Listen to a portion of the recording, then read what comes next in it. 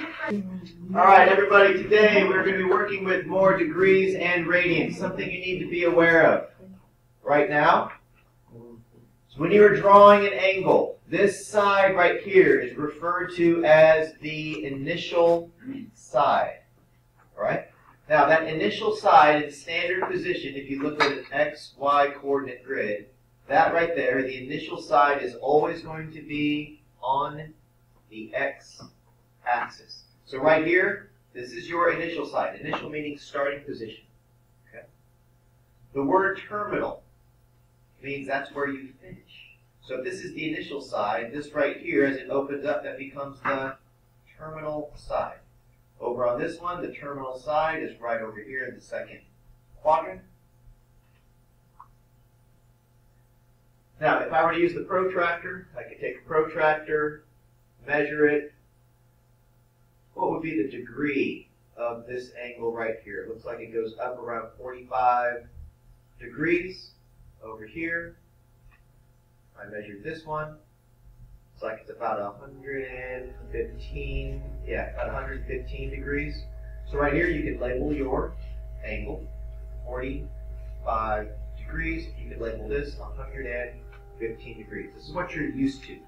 You're used to degrees. So I'm going to call theta equals 115 and theta equals 45.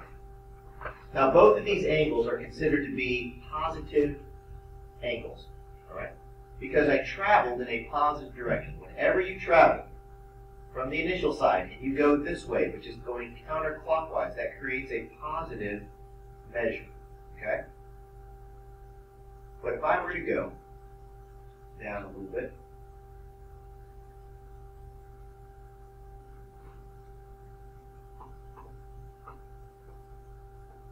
this right here is considered to be a positive angle. To which direction is it going? It started here and it finished right there. So how many degrees would theta be in this case? It definitely traveled at least how many degrees from here to here? 180. So it definitely traveled 180 plus whatever angle is right there. So let's just say it was 20. That's about a 20-degree angle. We would add 20 degrees, and we would say theta is equal to what? 200 degrees. But if I start here and I finish going in a clockwise rotation, that means I have not a positive angle, I have a negative angle.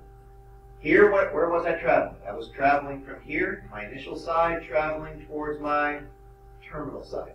Here, here's my initial side, traveling towards my terminal side. I'm doing a horrible job. It's hard to do.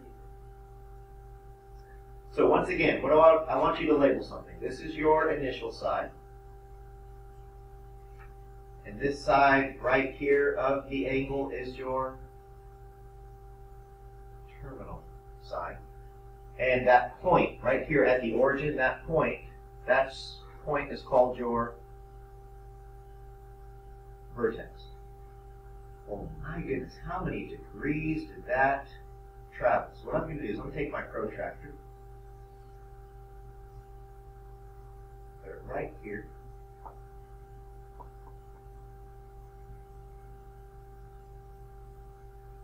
and it's about 115 degrees. But wait a second. If that's 115 degrees as a positive, how far would that be if I were a negative 245 degrees? You're correct. Because what do these have to add up to in the absolute value? Okay, so right here, the absolute value of 115 degrees plus the absolute value of negative 245 degrees would have to add up to a total of 360 degrees.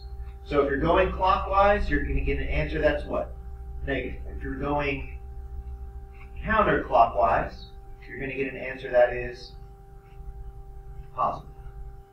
Alright, so we need a couple of things right now. I need you guys to draw a couple of circles. Alright? So draw a circle like this, and a circle like this. I'll give you time to do it. I'll pause. We have a new concept today. Degrees versus radians. Okay, so right now, what I'm going to do is I'm going to create some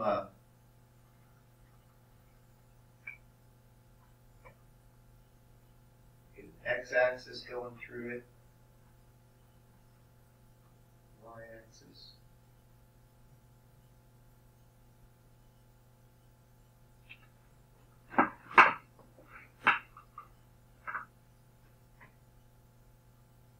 Doing my best to make, oh, that one's not 90. It's a good thing I don't read my comments. Some people are critical. I thought I did. I guess I did not. I have not.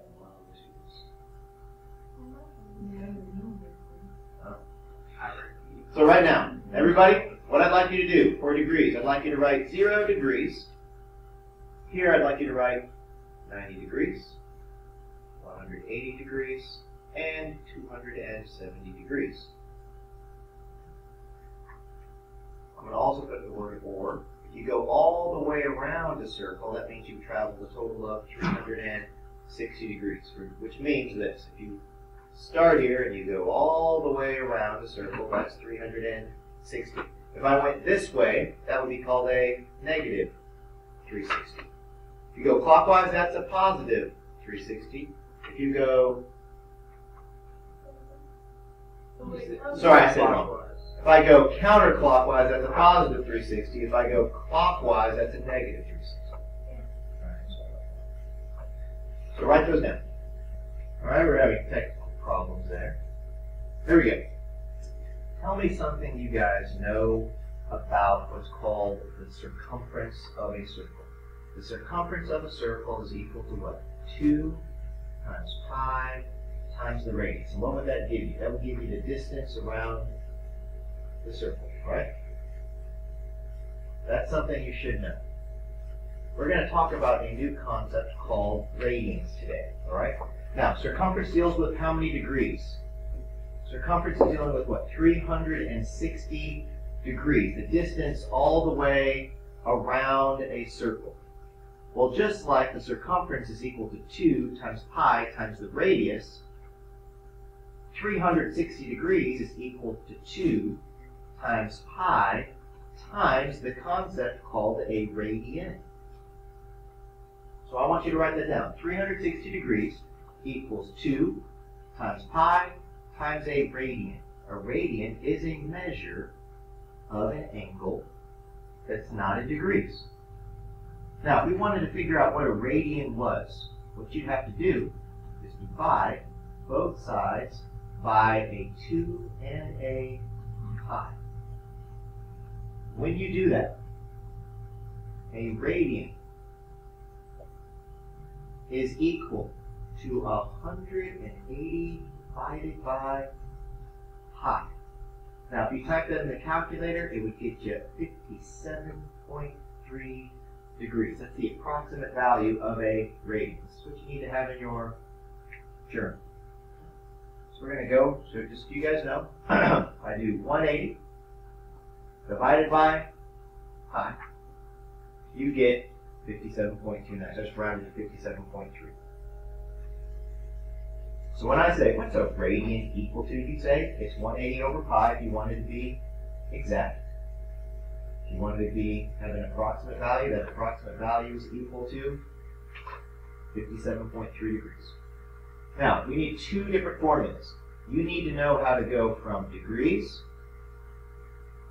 to radians. And you need to know how to go from radians to degrees. Okay? So if you want to go from degrees to radians, here's what you do. You take whatever degrees that you have. So let's say, for example, you had 25 degrees. Let's say you had 25 degrees. And you want to change that to radians. What you have to do is you take your degrees and you multiply it by pi over 180. and that will equal the number of radians that you have. So we're going to take 25 degrees, we're going to multiply it by pi over 180. That would be 25 pi over 180, and that can be reduced. If you want to reduce it, take 25, divide it by 180, hit the math button, press enter twice because they're both divisible by 5, and you get 5 over 36. So your final answer is 5 pi over 36. I'm going to put rad for radians. So from degrees to radians. If I have 25 degrees, how many radians do I have? 5 pi over 36 radians.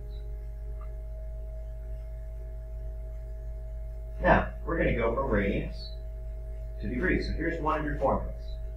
Don't worry, I'll pause just a second. There we go. There's your first formula, right there.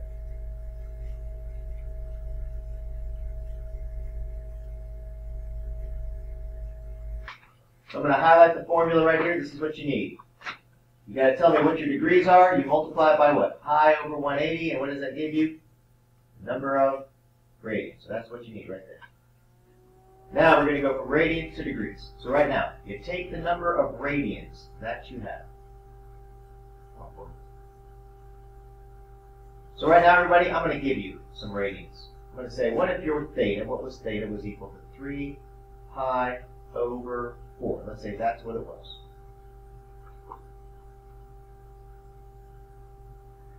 If you have the number of radians, all you have to do is take it and multiply it by 180 over pi, and that will convert your answer to degrees.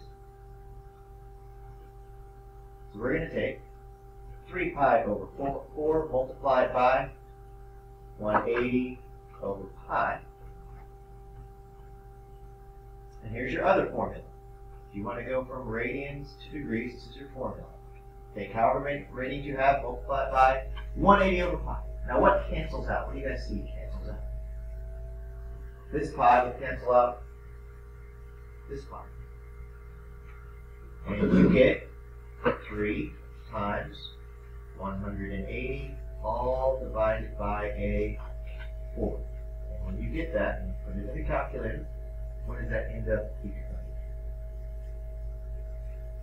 3 times 180 divided by 4. 135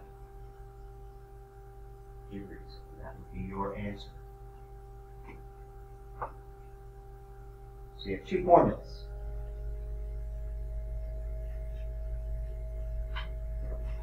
Right? There. This one changes it from radians to degrees. This one changes it from degrees to radians. You need to know both of those. Okay? So when you guys go and look at your problems, like problem number. So what was the answer for number 5? The answer for number 5 was 5 pi over 36. The answer for number 7 was 135 degrees.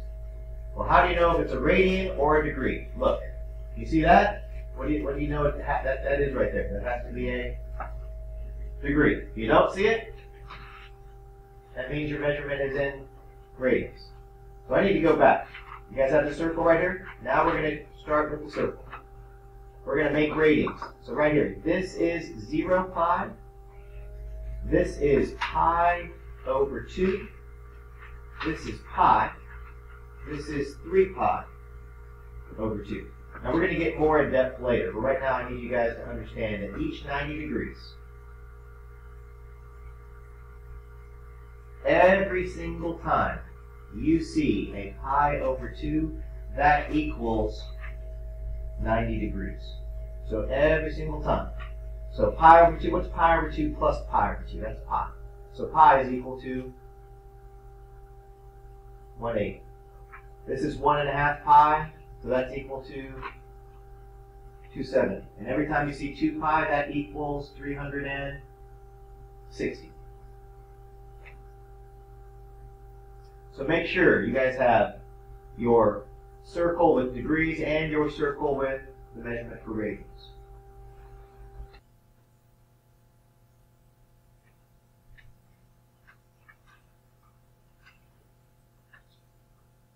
All right, right now we're going to work on number 10. So right now, we are going to find all the coterminal angles for number 10. So I want you guys to write a new vocabulary word.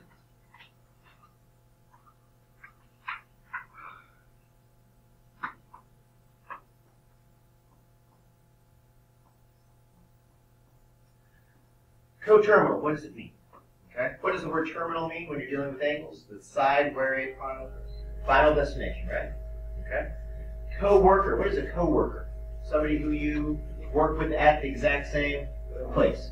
A coterminal angle, angles that finish at the exact same place. So right now, we have an angle, right? What measurement is that in? Is that in degrees or radians? That's radians. So here's what I want you to do.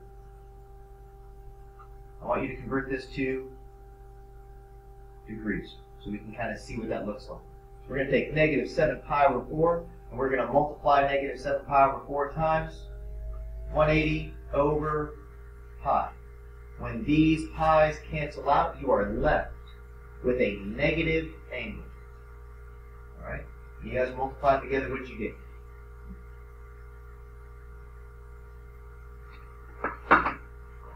Seven divided by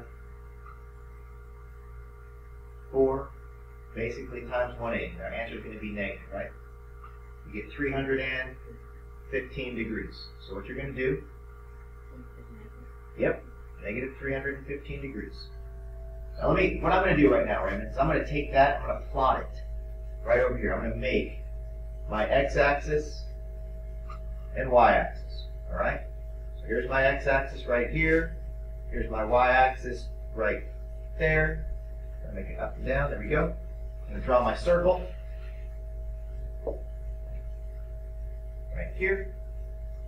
And now I'm going to travel from here. That's standard position right there. That's standard position. I'm going to travel negative 315 degrees. So I have to go clockwise. I've gone 90. I've gone 180. Or negative 180. I've gone negative 270. And I need to go right about in here. So from here all the way around is how many degrees? Negative 315 degrees. So I need to find other angles that are coterminal with that. So if I went, not in a negative direction, if I went in a positive direction, not parallel, but just remember, negative 315 degrees, the absolute value of it, plus the absolute value of another positive angle, what do they have to always add up to equal in degrees? They always have to add up to equal 360. Which means the angle that has to be here is 45 degrees. Because the absolute value of this one plus the absolute value of this one have to add up to 360. Okay? So right now, what's another coterminal angle? You could say it's 45 degrees. So right now, let's list everything we have. We have a what? We have a negative 315 degrees. We have a positive 45 degrees. In radians, we have a negative 7 pi over 4. Now, if I take the absolute value of negative 7 pi over 4, if I end up adding the absolute value of another degree angle in radians, that would have to add up to not 360, but that would have to add up to 2 pi. So, if you didn't know that answer, you could just take 45 degrees and do what with it? You could convert it to radians. So how could I do that? I could take 45 degrees and multiply it by pi over 180, which gives us 45 pi over 180, but 45 goes into 180. 4 times.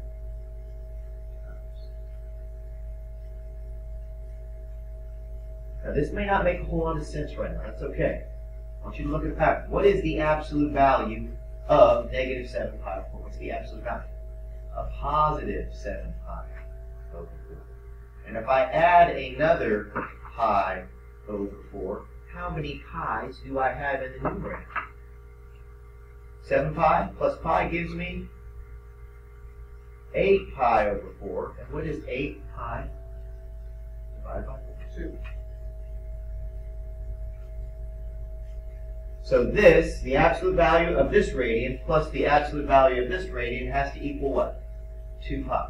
So now I have 4 co-terminal angles. So listen, everybody, this is your initial side. This is your terminal side. So Jade, if I said, Jade, I want you to go 45 degrees. And then I said, Carter, I want you to go negative 315 degrees. Then I said, Kaylee, I need you to go negative 7 pi over 4 radians.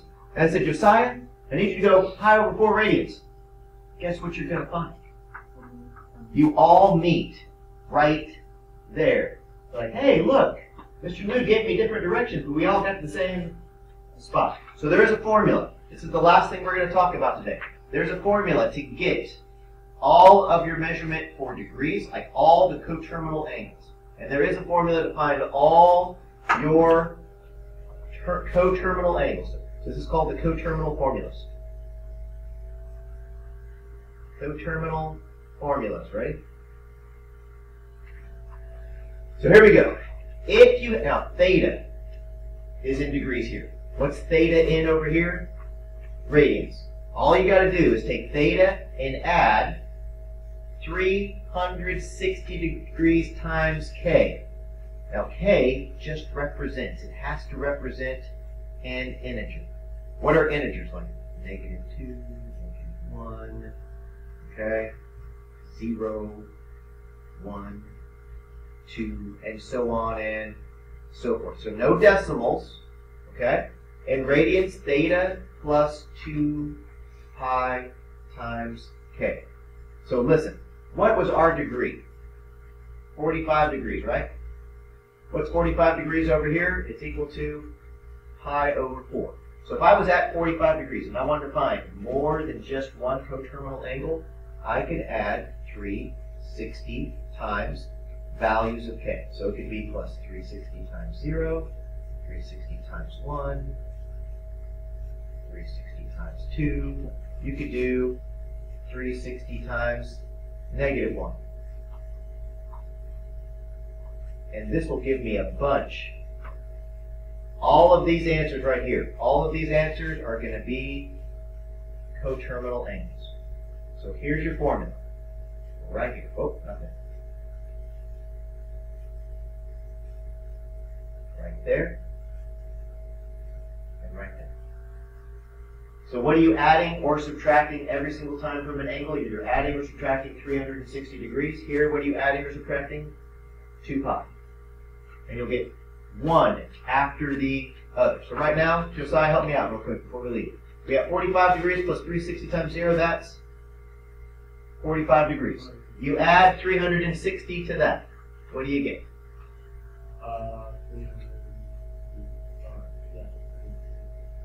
Nope, not 315. Sorry. Or it's negative 315. What's 45 plus that? We got to add, that's going to be 405. All right? We add 360 more to that, because that's 2 of them. Right? So that's, what is it? 765. So what do all of these right here have in common? They all finish where? They all finish right there. Every single time. All right, I know we're running out of time. All right, before I leave you, we're going to go over a couple of situations that you might run into. Okay? Whenever you're dealing with degrees, and you want to change it to a certain number of radians, okay? You know the process now. It's 130 degrees times what? Times pi over 180. But listen, you don't want to just do this in the calculator, because here's what happens. When you do it, do 130, and you say times pi divided by 180, you're going to get an ugly looking decimal, okay? Because what's the calculator multiplying that you really don't want it to multiply? You don't want it to multiply the pi. So really what you want is you want 130 divided by 180, and that would simplify to 13 over 18. If you simplify the fraction, it's 13 over 18. Okay? So this right here does become 130 times pi over 180, but when you simplify the fraction, see the zeros will cancel out. So your answer in terms of pi, all radian answers, if you can, all radian answers you want in terms of pi. Now what does in terms of pi mean? If you're taking an ACT or an SAT test, what does in terms of pi mean? It means this answer, the pi is not multiplied to it. This is your answer in terms of pi. Now if you would have written it like this, hold on, 13 over 18 times pi, this is your answer in terms of pi. Now this one, you're not going to have an answer in terms of pi, because what's going to eventually cancel out?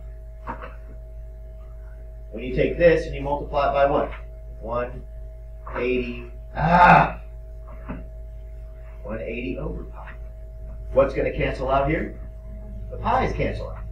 Okay? And 3 goes into 180 60 times, and 5 times 60 is 300.